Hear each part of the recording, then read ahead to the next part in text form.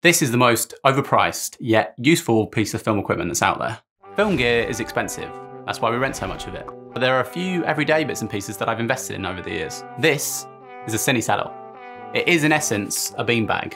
A beanbag that retails at £426. That's nearly $600. I most commonly use it whilst building the camera, or when shooting to get those super low or tight spaced shots. It's supposedly useful to steady handheld shooting, but this isn't something I've tried. I don't much fancy the strap pulling down on my neck under the weight of the camera. Why pay the steep asking price? For me, because it's rugged and comes with a strap to hold the camera down when moving between locations. Previously, I was paying £20 a day every time I was renting it, so it just made sense to buy one for myself. I've seen some DIY versions out there on the interwebs, but they're either missing the flexibility or the durability. You could say that the value is in its usefulness to the user rather than its material costs. But at the end of the day, it's a beanbag.